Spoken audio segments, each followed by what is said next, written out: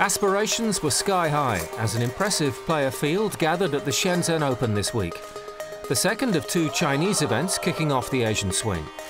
A busy build-up saw Stefanos Tsitsipas and Dame Jumeur enjoy the view from the world's fourth tallest building, the Ping An International Finance Center.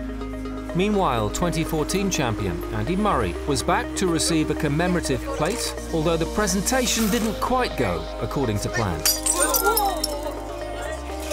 Amongst those hoping for a winner's title of their own this year, top seed David Goffin and next-gen star Denis Shapovalov were in demand as the excitement grew. There was also time for Croatia's Borna Coric to help out some of China's younger fans with their own high hopes. An inspiring few days, setting up a special week at the 2018 Shenzhen Open. Next week on ATP World Tour Uncovered, the Asian swing gathers pace in Beijing and Tokyo.